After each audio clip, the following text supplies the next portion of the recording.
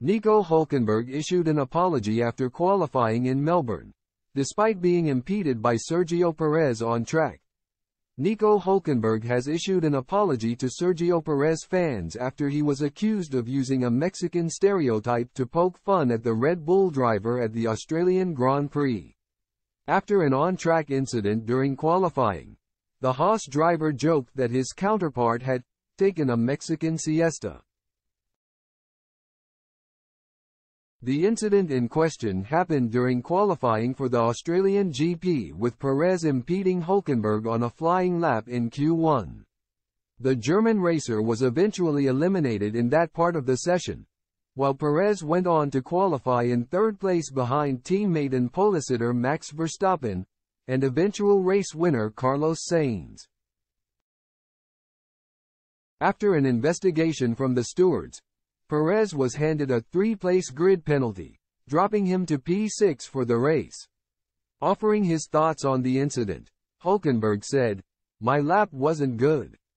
We're not fast enough," before joking, "I think he took a Mexican siesta."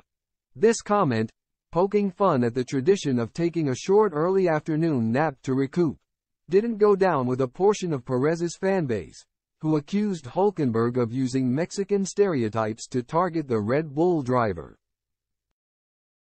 Hulkenberg eventually responded by posting to his Instagram story, overlaying a picture of himself and Perez with the text.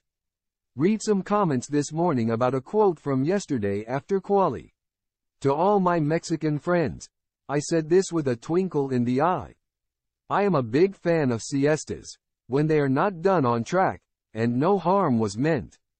PSI called for no penalty with the stewards as it wasn't Checo's fault. He got no warning on the radio." While his Q1 elimination looked to have ended Hulkenberg's chances of securing back-to-back point-scoring finishes, the veteran racer benefited from a wave of retirements to take the checkered flag in P9.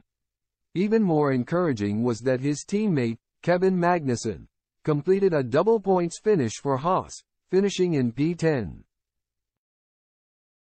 Perez, meanwhile, was hampered by his P6 starting grid position, only making up ground on one driver that started ahead of him, and that driver was his teammate Verstappen, who was forced to retire with a terminal rear brake issue on the fourth lap of the race. That result meant that his run of successive P2 finishes came to an end in Melbourne.